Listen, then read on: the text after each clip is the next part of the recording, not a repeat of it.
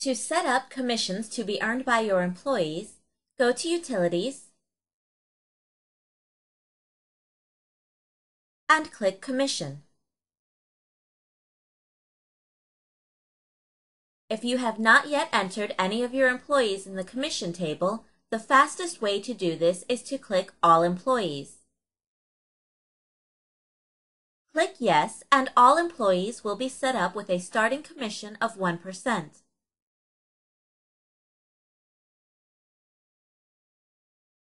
To edit an employee's commission percentage, click in the Commission column and type the percentage of the commission you would like this employee to earn.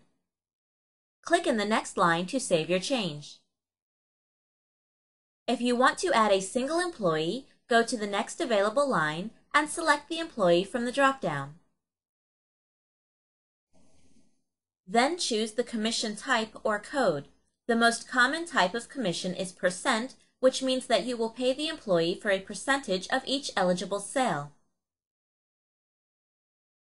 You can also choose flat, in which the employee will earn a flat dollar amount for each eligible sale. Or you can choose margin, which will give the employee a percentage of the profit instead of the total sale amount. Some employers choose this option to encourage their employees not to give excessive discounts, since the employee's commission will be based on the profit margin. Then enter the percent or dollar amount of the commission. Click to the next line to save. You can set up commissions for a particular group or vendor in the same way. Start by choosing the group, then the type of commission to be earned, and the percent or amount of the commission. Then click to the next line to save. Follow the same procedure to set up a vendor-based commission. You can set up a commission for a particular product or item known as a SPIF. Enter the product number. A typical SPIF is a flat dollar amount, but you may choose to do a percent or margin percentage. Then enter the value. Click to the next line to save. Follow the same procedure to set up a commission for an item, entering the UPC instead of the product code. When an employee sells an item, he will earn the highest eligible commission for that sale. For example, if Adam is set up to earn 1% on all commissionable products, and he sells a bath product that has a commission of 20%, he will earn 20% commission since that is the greater of the two. If Adam sells a bath product from the vendor Popular Bath, which is eligible for a 5% commission, he will still earn 20% since that is the greatest of the three. To delete a commission, highlight the entry you no longer want, and click Remove. Click Bye-bye to exit commission maintenance. If you are entering a new item that is eligible for commissions,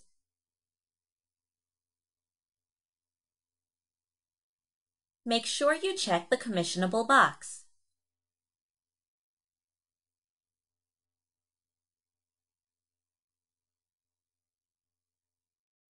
Go to Matrix 2 to change the commissionable status for a product. Search for the product,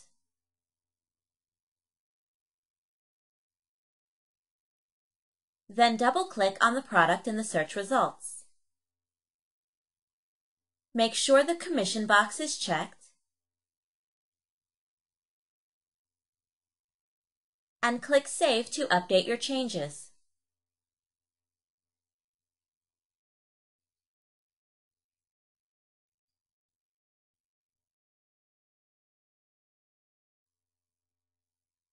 In order to assign a sales rep to record commissions, you must first make some changes in the setup. Click Setup and search for Use Reps. Make sure the value for this setting is Y.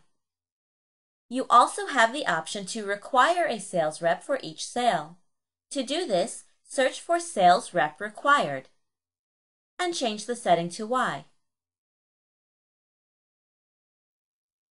Click Bye-bye to save your changes and exit. Now let's go to the point of sale to make a transaction with a sales rep. Start by clicking the Rep 1 button. Highlight the employee who will receive the commission, then click Select. You can include a second rep by using the Rep 2 button. If there are 2 sales reps, they will split the commission. Then scan the items on the sale. To change the rep for an item, click the name of the sales rep and it will become a button. Click the button, highlight the correct sales rep, and click Select. You can change Rep 2 by following the same procedure. Then finalize the sale as usual.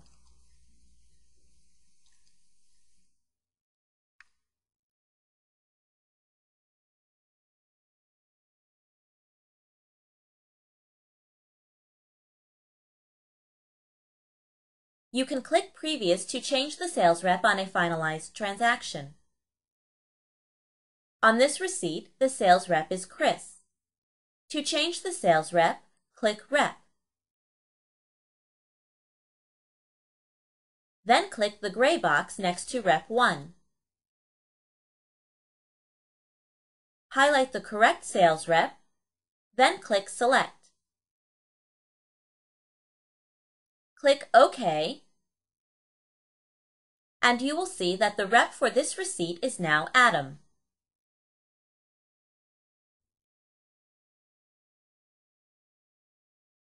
Click Bye-bye to exit point of sale. To view the commission report, click the Reports button.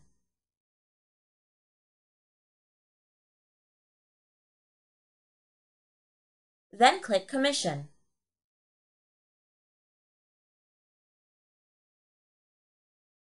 Enter a date range to view the commissions for a specific time period.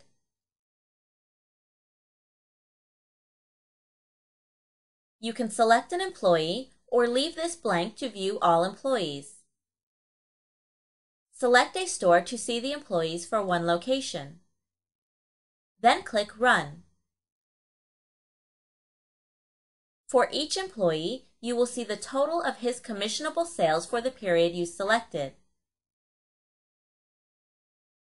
as well as his total sales on both commissionable and non-commissionable items. The next column shows the commission he has earned for the period.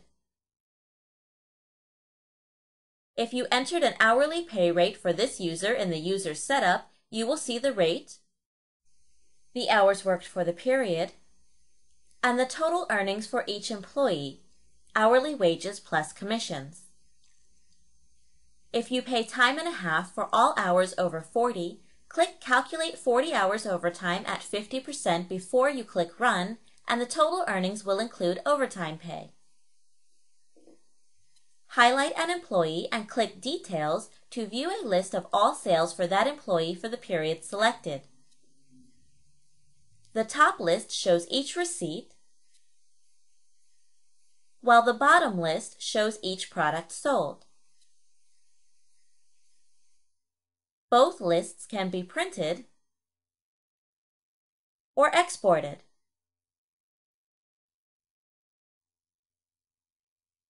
Click Bye-bye to exit the details.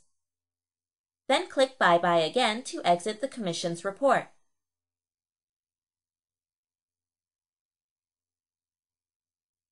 If you allow your employees to run the commissions report, you may want to limit them to running the report only for their user.